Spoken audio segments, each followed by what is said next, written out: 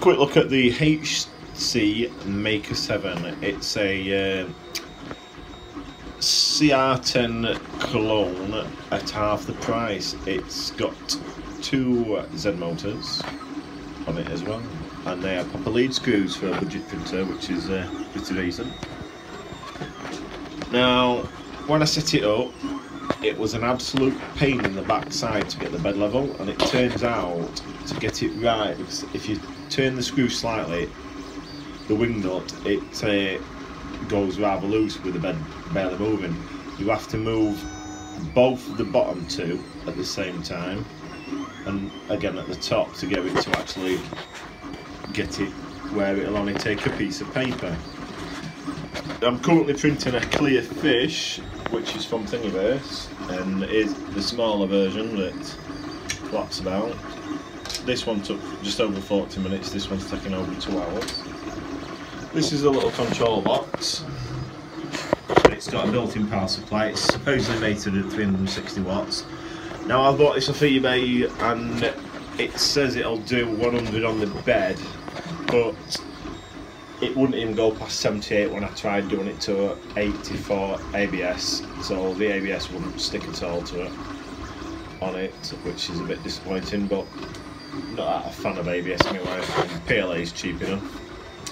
Direct extruder, which is better because I have some flexible filament once I get that to print properly. I've not got the bed, for some reason didn't seem level when that were doing it, but it's working fine on this particular one. Now, the size of it is supposedly 315 by 315 by 415. That's what it says in the user guide for setting it up, but it's only got a config file for slicer, which I don't use slicer, and I use, I think it's Cura. This Cura slicing, but it's on depots, and apart from the cock up with the getting the bed level, it's so far it doesn't seem too bad. I printed out, it's actually printing correctly.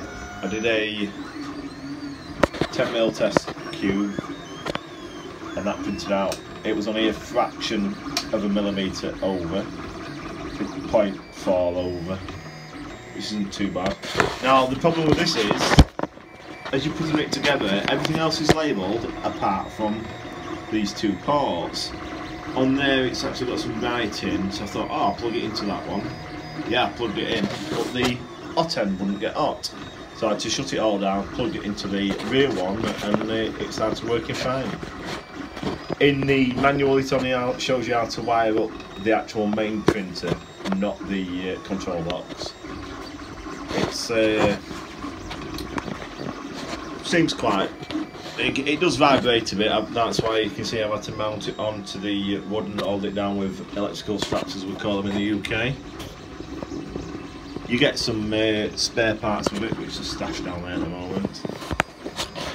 The bed belt was quite loose, so I had to tighten that up with the adjuster wing nut there, and then I've just cobbled together the wires, and I'll be making a proper mounting for it. And I've got a bulb on it at the moment. Obviously, if I print anything higher, I won't be able to print anything higher because it'll get in the way of the print head. But that's just temporary while I'm doing this small fish, and test the printer and break it in as such, make sure it's running fine. But they're currently retail on eBay. Now, I bought it, it was listed incorrectly. It said in the description that it had auto levelling, so I paid it, but I'd also asked the question if it had auto levelling to a couple of sellers, and they said no, it hadn't. So I'm actually getting a refund of the money they've charged extra for the auto levelling feature it doesn't actually have. Now, it does have a filament cooler, which does work in the slicing software. It just varies. Currently it's running at 50%, so prints are coming out quite well. With my other printers I've got, I've never been able to print a movable part. I've got this one, which is cheap, £100 one off eBay, with the hot end modification and the lead screws, and then I've got a Delta style, which, to be honest, I can't get that set up right on PC for love of the money. So I thought I'd treat myself to a bigger one, and so far, now it's working. It's not too bad. If you notice this, it's 24 volts, but you've got all this on the top for the wiring system, so that all goes to there, and then it's got its own special wiring system that goes into the actual box there, and then everything else plugs into the back. You can hear what it's like. There's a fan running in the power supply, but it still gets quite warm till the touch on the side. The fan's mainly running when the bed's on, because the bed takes a while to actually heat up. But I've noticed this is a rebrand of another machine, and that states that the bed will only go to 80 degrees Celsius, so the listing for it is wrong on the eBay site in the UK. But it's got glass that's smooth on the edges, but obviously I've put the blue tape on it to help things adhere to it. It was adhering to the glass, but it seems to be better with the back on it. It did also come with a glue stick. Hey! Now this file I'm currently printing is what came with the printer on the 4 gig full-size SD card. So I thought I'd give it a go, and I actually rather like it, so I've decided to do the bigger one. We've got the like I said, twin motors, copper lead screws. There's no filament detection system on it, so if it stops, it stops. Show you underneath if we can get the camera down far enough. Now I did notice the 3D printed parts for the belt to hold it to the trolley, as I'll call it.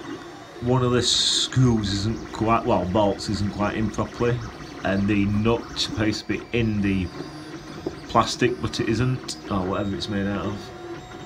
And I've only done a few prints and it's gathering dust on it already. So this switch you had to mount on. You pay all this money out for a printer and it comes with acrylic parts, which is a bit of a disappointment.